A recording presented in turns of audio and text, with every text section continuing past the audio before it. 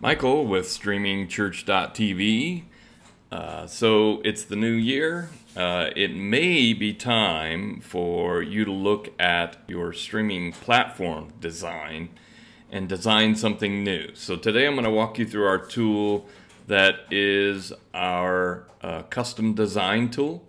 And you can access that under streaming management and then designs and then design my own, and that launches to this screen, and then you can move to this screen where you're going to choose first where do you want the tabs, on the side or on the top.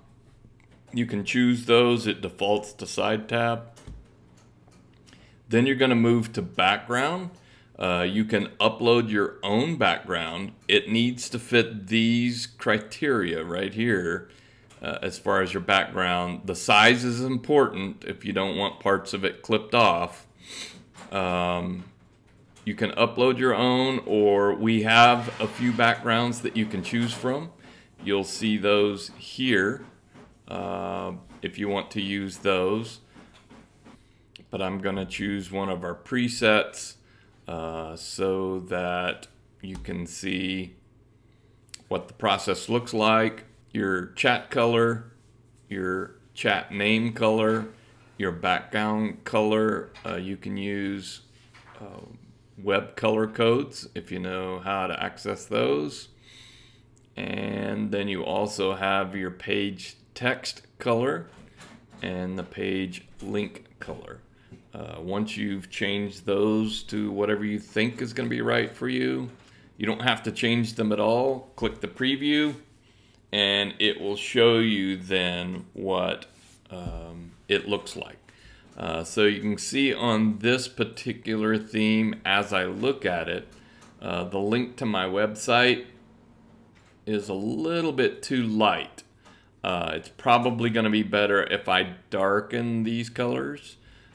If I'm going to use this background, so now I can go back, I can change the colors, and you can continue to play with it until you get the design that you prefer. I'm going to go back. So pretty simple. There are a lot of different options. One of the things that I did not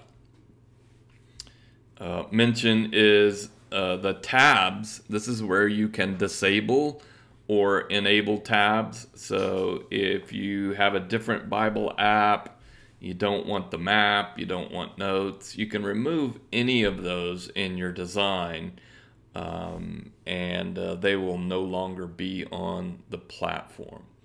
So it's a new year. It's time for a new look for your streaming platform. This is how you can build a fully custom one for your ministry that looks like you and looks like what you have on your other web platforms.